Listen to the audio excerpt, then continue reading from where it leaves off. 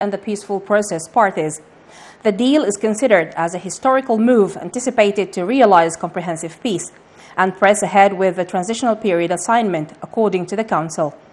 Members of the Council praised the remarkable role played by South Sudan state in mediation between the government and struggle movements negotiations.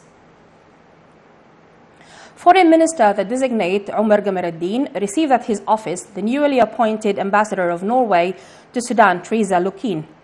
The diplomat extended her credentials to the minister. Gamarudin commended Norway's cooperation with Sudan at international multilateral arena.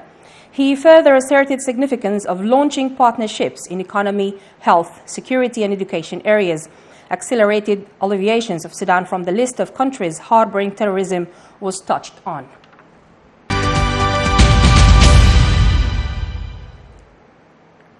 Ministry of Industry and Trade held a preparatory meeting to launch joint talks in the relevant domain with South Sudan state.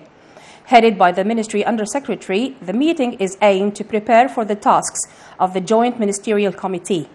The official said in a press statement the prospective talks endeavor to enhance bilateral relations with the sisterly state of Southern Sudan. Reinforced peace in both nations tops the meeting's agenda. Prime Minister Dr. Abdullah Hamdok confirmed the tangible role played by the agricultural sector in achieving economic development in the country. He pointed out to the government keenness on developing the said sector to ensure food security at domestic and regional levels. This came in a meeting presided over by the Prime Minister. The meeting vows to make the agricultural season a success.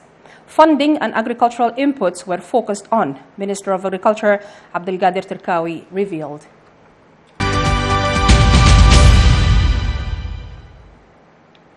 Headed by Presidential Advisor Tut Galwak, the South Sudan mediation delegation arrived in Khartoum today. The delegation was received by member of the Transitional Council, Lieutenant General Shamsuddin Al-Kabashi. Dr. Dio Matok said in a press statement the delegation conveyed the message from President of South Sudan State, Salva Kiir Mayardit, to Lieutenant General Abdel Fattah al-Burhan, inviting him to attend the ceremony of signing the final peace accord due on the 3rd of October in Juba. Naga is an archaeological site posing a tourist destination. This characteristic is attributable to its historical value, whereas it's located in an area swarming valleys in Nahr al-Nil state. Dated 350 BC, Naga archaeological site represents an urban settlement compound to south of Marawi. The site involves a residential town and a number of tumbles together with graves of Meroitic-era kings. The ruins won global attention by archaeologists and excavations were initiated in 1995. And now we remind you with the headlines. Foreign Minister meets with Norway Ambassador to Khartoum, shedding light on joint cooperation. Remarkable efforts to make agricultural season a success. Delegation of South Sudan state mediating in peace process arrives in Khartoum.